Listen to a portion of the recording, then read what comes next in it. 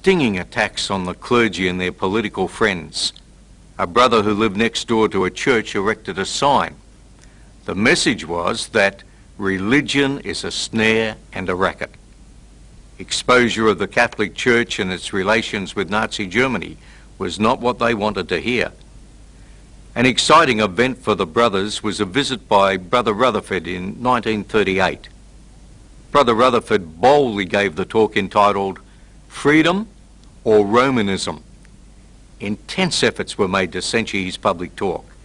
He became the centre of great publicity, and as a consequence, 10,000 came to hear him, with only 1,300 witnesses in all of Australia.